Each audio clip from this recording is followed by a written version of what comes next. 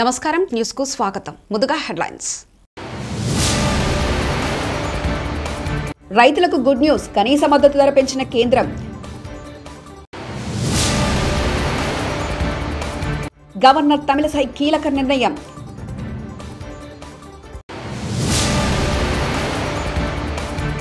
రాష్ట్రంలో 87% కుటుంబాలకు పథకాలు చేరాయి, సీఎం జగన్.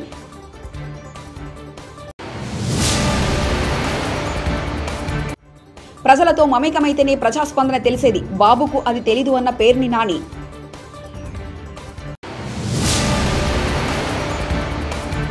జొన్నాడలో సోము వీరాజును అడ్డుకున్న పోలీసులు, పరిస్థితి ఉద్రిక్తత.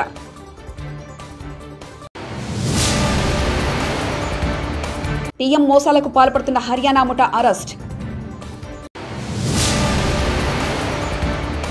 జలవిహారీ ఎంప్రెస్ భారీ క్రూయిజ్ నౌక రాక. జిన్నారం మండల జంగంపేట గ్రామీణ క్రీడా ప్రాంగణ పనులు ప్రారంభం చేసిన వెంకటేష్ గౌడ్.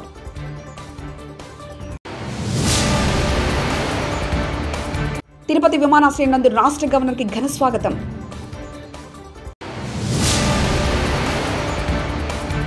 తిరుమలలో కొనసాగుతున్న భక్తుల రద్దీ, శ్రీవారి దర్శనానికి సుమారు 18 గంటల సమయం.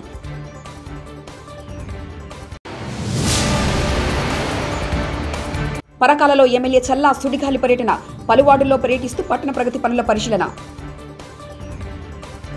కేంద్ర కేబినెట్ కీలక నిర్ణయం తీసుకుంది. ఈ క్రమంలో రైతులకు మోదీ సర్కార్ శుభవార్త అందించింది. 17 పంటలకు కనీస మద్దతు ధరను పెంచుతూ బుధవారం కేబినెట్లో నిర్ణయం తీసుకుంది. ప్రస్తుతం ప్రారంభమవుతున్న ఖరీఫ్ సీజన్లో వేసే పంటలను కనీస మద్దతు ధర పెంచుతూ నిర్ణయం తీసుకుంది. వరి క్వింటాల్పై కనీస మద్దతు ధర 100 పెంపు, ప్రస్తుత ధర 1940. నువ్వులపై క్వింటాల్కు కనీస మద్దతు ధర 523 పెంపు, పెసరలపై క్వింటాల్కు 480 రూపాయలు పెంపు చేసింది. సోయాబీన్ కందులపై క్వింటాల్కు 300 పెంపు, పొద్దుతిరుగుడుపై క్వింటాల్కు 385 రూపాయలు పెంపు చేసింది. తెలంగాణ గవర్నర్ తమిళసై సౌందరరాజన్ కీలక నిర్ణయం తీసుకున్నారు. రాజ్భవన్లో ప్రజా దర్బార్ను ప్రారంభించాలని నిర్ణయించారు. ప్రజా దర్బార్లో భాగంగా మహిళా దర్బార్తో శ్రీకారం చుట్టారు. ఈ నెల 10న శుక్రవారం మధ్యాహ్నం 12 గంటల నుంచి 1 గంట వరకు మహిళా దర్బార్ నిర్వహిస్తున్నట్లు తెలిపారు. జూబ్లీహిల్స్ అమ్నేషియా పబ్ కేసు తెలంగాణలో పొలిటికల్ హీట్ను పెంచింది. దేశవ్యాప్తంగా సంచలనంగా మారిన ఈ కేసుపై వివిధ పార్టీల నేతలు కీలక వ్యాఖ్యలు చేస్తున్నారు. ఈ కేసులో భాగంగా టీపీసీసీ చీఫ్ రేవంత్ రెడ్డి సంచలన వ్యాఖ్యలు చేశారు. రేవంత్ రెడ్డి బుధవారం ఢిల్లీలో మీడియాతో మాట్లాడుతూ జూబ్లీహిల్స్ లైంగిక దాడి కేసులో నిష్పక్షపాత విచారణ జరగాలని తెలిపారు. ఆరోపణలు ఎదుర్కొంటున్న వారిని విచారించాలని, సివి ఆనంద్ కొన్ని విషయాలు బయటకు చెప్పకపోవడం దాచిపెట్టారని తెలిపారు. బెంజ్ కార్ యజమాని ఎవరో చెప్పలేదు, ఇన్నోవా కారు ఎవరిదో కూడా సివి ఆనంద్ చెప్పలేదు. ప్రభుత్వ వాహనమని స్టిక్కర్లు తొలగించింది ఎవరు, ఇప్పటివరకు వాహనాల యజమానులకు నోటీసులు ఎందుకు ఇవ్వలేదని తెలిపారు. వైఎస్ఆర్ కాంగ్రెస్ పార్టీ ఆధ్వర్యంలో చేపడుతున్న గడప గడపకు మన ప్రభుత్వ కార్యక్రమంపై తాడేపల్లిలోని సీఎం క్యాంపు కార్యాలయంలో వర్క్ షాప్ ప్రారంభమైంది. మంత్రులు, రీజనల్ కోఆర్డినేటర్లు, ఎమ్మెల్యేలు, జిల్లా అధ్యక్షులు వర్క్ షాప్కు హాజరయ్యారు. ఈ సందర్భంగా సీఎం జగన్ మాట్లాడుతూ గడప గడపకు అనేది నిరంతరాయంగా జరిగే కార్యక్రమని, దాదాపు 8 నెలల పాటు ఈ కార్యక్రమం జరుగుతుందని వెల్లడించారు. ఒక్కో సచివాలయానికి 2 రోజుల పాటు కేటాయించాలని, నెలలో 20 రోజుల చొప్పున 10 సచివాలయాల్లో గడప గడపకు కార్యక్రమం పూర్తి చేయాలని సూచించారు.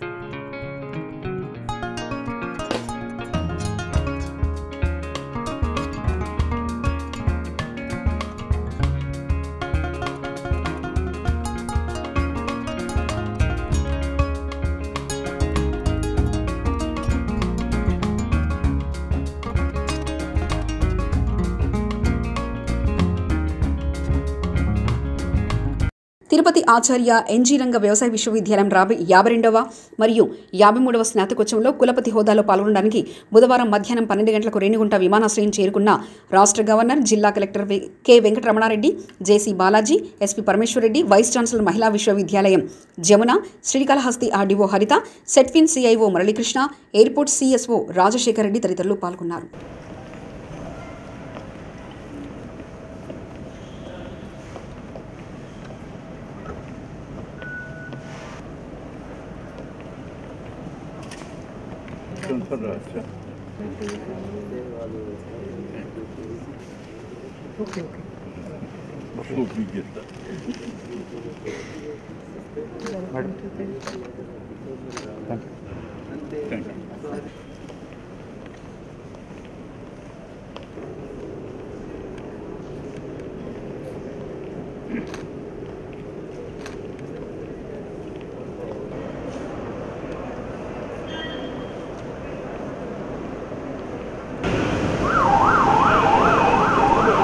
ప్రభుత్వం పట్టలేని వ్యతిరేకతను వండివార్చి ఇవ్వడం సరికాదని మీడియాకు హితవు పలికారు ఏపీ మాజీ మంత్రి పేర్ని నాని. బుధవారం మధ్యాహ్నం ఆయన మీడియాతో మాట్లాడుతూ పార్టీలకు అతీతంగా సంక్షేమ పథకాలు అమలు చేస్తున్నామని, అర్హత ఉన్న ప్రతి ఒక్కరికి సంక్షేమ పథకాలు అందుతున్నాయని తెలిపారు. గడప గడపకు మన ప్రభుత్వ కార్యక్రమంలో పార్టీలకు అతీతంగా అందరి అభిప్రాయాలు తెలుసుకోవాలని సీఎం జగన్ చెప్పారు. సంక్షేమ పథకాలు అందుకున్నా ఒకవేళ ఏదైనా సమస్య ఉంటే విమర్శలు స్వీకరించి పొరపాట్లను సరిదిద్దాలని నేతలకు సీఎం జగన్ దిశానిర్దేశం చేశారని పేర్ని నాని వెల్లడించారు.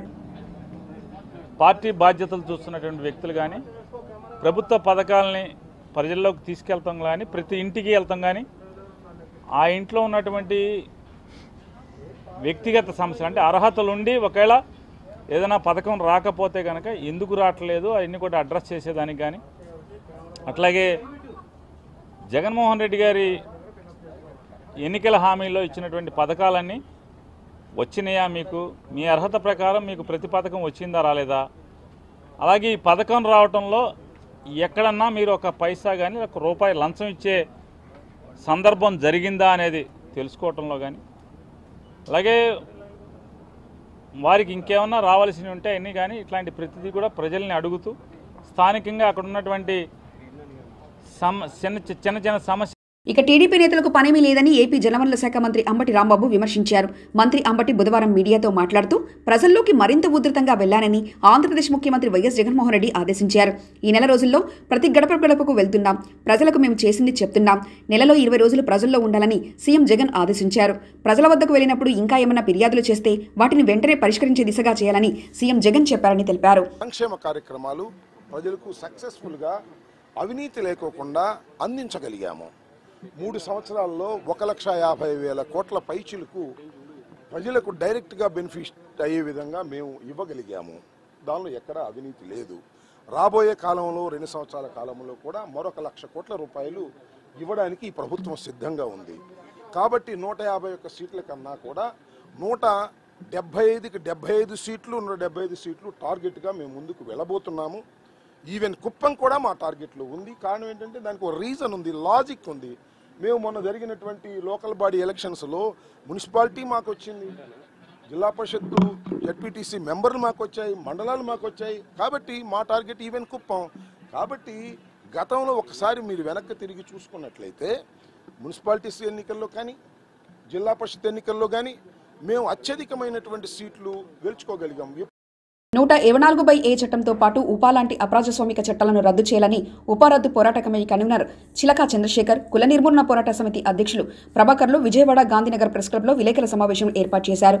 ఈ సందర్భంగా వారు మాట్లాడుతూ 124A రాజద్రోహి చట్టానికి సుప్రీంకోర్టు స్టే ఉత్తర్వులు ఇచ్చింది.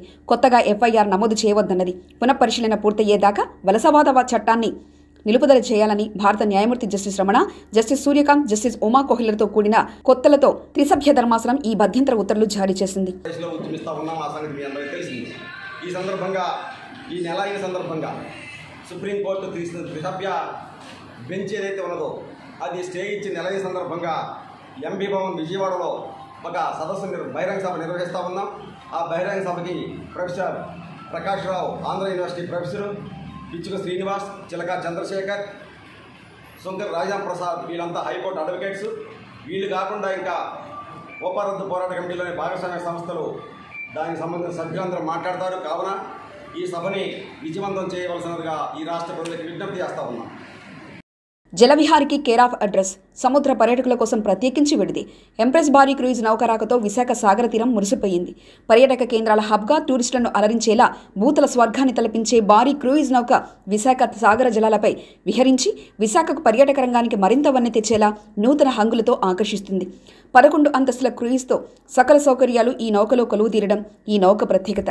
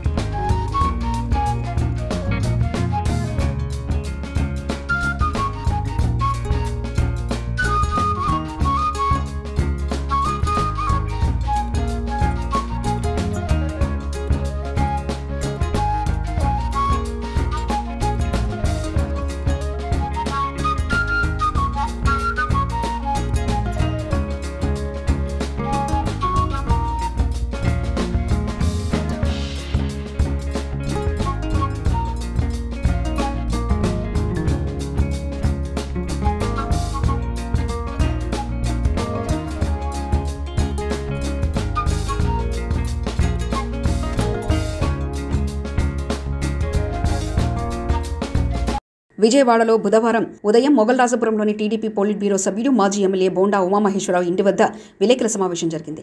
ఈ సందర్భంగా బోండా ఉమా మాట్లాడుతూ వైసీపీ అధికారంలోకి వచ్చిన తర్వాత విద్యా వ్యవస్థను సర్వనాశనం చేశారని మండిపడ్డారు. కరోనా సమయంలో బ్యాండ్రీ షాపుల దగ్గర టీచర్లను నిలబెట్టారంటే విద్యార్థులపై ఉపాధ్యాయులపై ఈ ప్రభుత్వానికి ఉన్న చిత్తశుద్ధి ఏందో అర్థమవుతుందన్నారు. 10th క్లాస్ ప్రశ్నపత్రం లీకేజీ వెనుక వైసీపీ హస్తం ఉందని తెలిపారు. పిల్లలకి పాఠాలు చెప్పాల్సిన టీచర్లు బ్రాందీ షాపుల దగ్గర డ్యూటీ చేసినటువంటి తొగ్గులకు జగన్మోహన్ రెడ్డి గతంలో 2014, 2019లో మీరు ఏ రోజు రిజల్ట్స్ అని చూసుకోండి, ఏ సంవత్సరం రిజల్ట్స్ అని చూసుకోండి, 95%, 96% పోటీలు పడి పిల్లలు చదువుకునేవాళ్ళు, పిల్లలకి టీచర్సు అట్లాగే పాఠాలు చెప్పేవాళ్ళు, అట్లాగే రిజల్ట్స్ కూడా కనపడి ఏ రోజు కూడా తెలుగుదేశం ప్రభుత్వంలో పేపర్ లీక్ అనేది, ప్రశ్నాపత్రం లీక్ అనేది తెలుగుదేశం ప్రభుత్వంలో జరగలేదు. అంత పగడ్బందీగా 10th క్లాస్ ఎగ్జామ్స్ నిర్వహించాం. తూర్పుగోదావరి జిల్లా కోనసీమ జొన్నలగడ్డలో బీజేపీ ఏపీ అధ్యక్షుడు సోము వీరాజు వీరంగం. కోనసీమ జిల్లాలో 144 సెక్షన్ 30 అమల్లో ఉందని సోము వీరాజుకు వివరించే ప్రయత్నం చేసిన పోలీసులు నా కారుని ఎందుకు ఆపారంటూ ఎస్ఐపై సోము వీరాజు దౌర్జన్యం, బెదిరింపులు, ఎస్ఐని తోసేసిన సోము వీరాజు.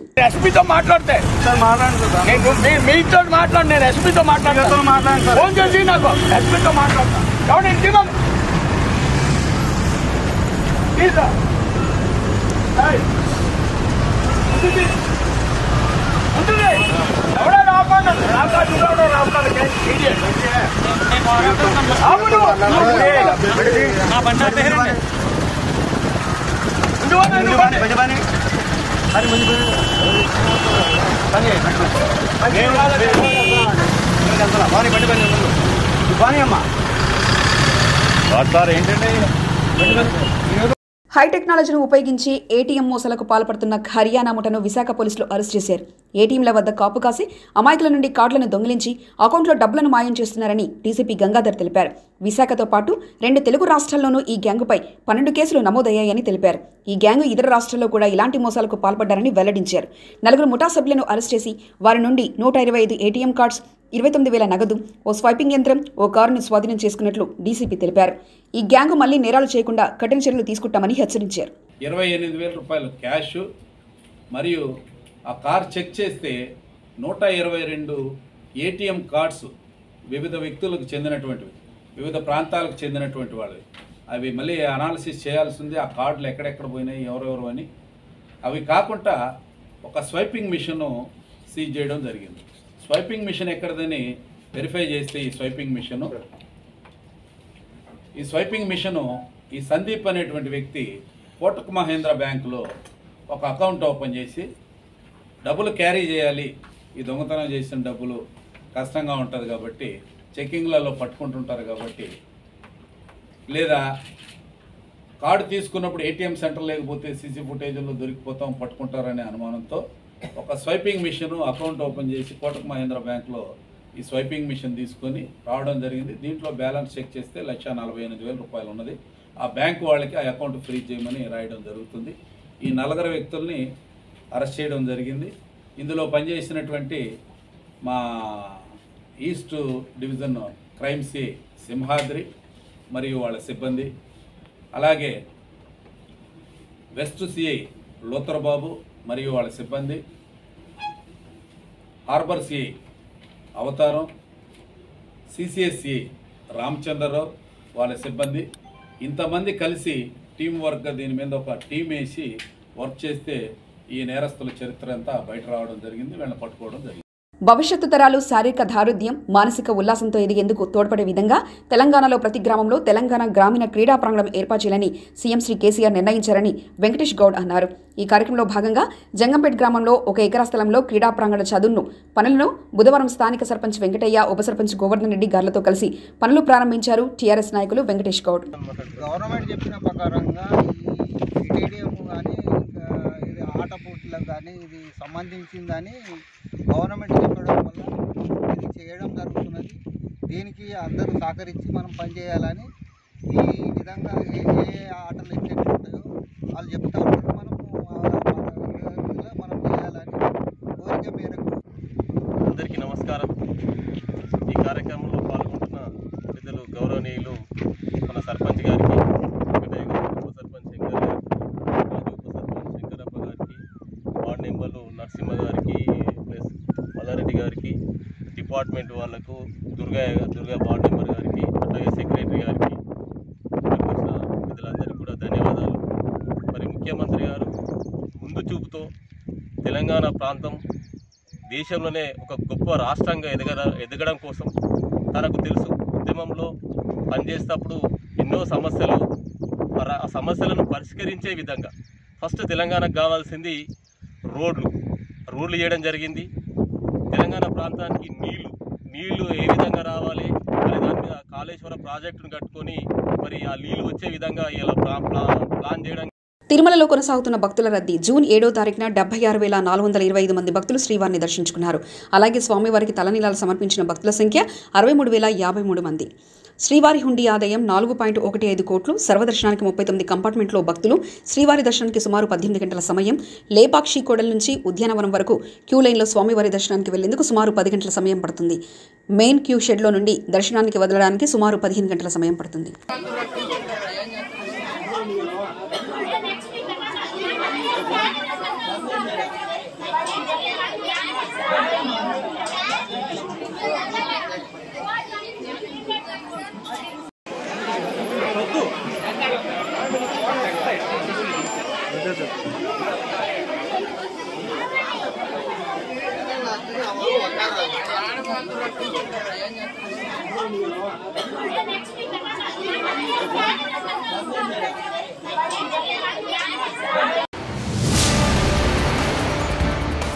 రైతులకు గుడ్ న్యూస్. కనీస మద్దతు ధర పెంచిన కేంద్రం. గవర్నర్ తమిళసై కీలక నిర్ణయం.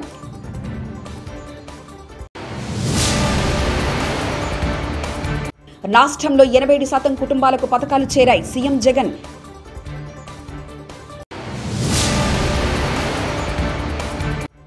ప్రజలతో మమేకమైతేనే ప్రజాస్పందన తెలిసేది. బాబుకు అది తెలీదు అన్న పేర్ని నాని.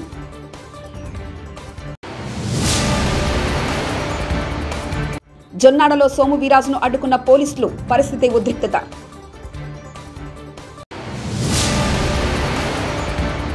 టీఎం మోసాలకు పాల్పడుతున్న హర్యానా ముఠా అరెస్ట్.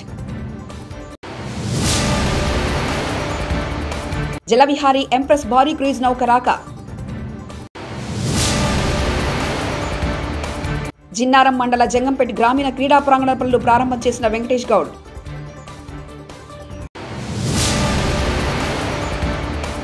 తిరుపతి విమానాశ్రయం నందు రాష్ట్ర గవర్నర్కి ఘన స్వాగతం.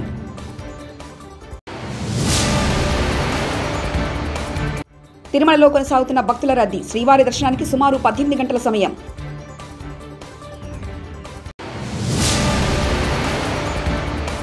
పరకాలలో ఎమ్మెల్యే చల్లా సుడిగాలి పర్యటన.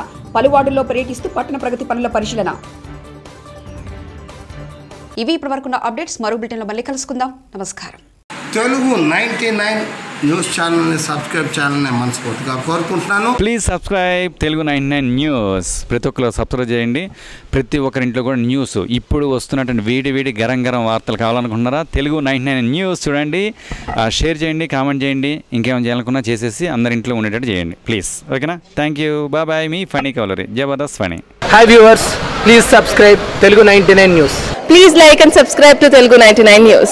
Please subscribe Telugu 99 News. Hello, నా పేరు రాజీవ్ తెలుగా. తెలుగు 99 న్యూస్కి సబ్స్క్రైబ్ చేయండి. Thank you. Please like, share and subscribe to Telugu 99 News channel. Thank you. Subscribe to Telugu 99 News. Hello everybody, please do subscribe to Telugu 99 News channel. Please subscribe to Telugu 99 News. Thank you. Please subscribe Telugu 99 News channel. Please subscribe to Telugu 99 News. Telugu 99 News channel ki శుభాకాంక్షలు. మా channel నుండి వచ్చే మరిన్ని updates కోసం subscribe button press చేసి పక్కన ఉన్న bell icon ని నొక్కండి.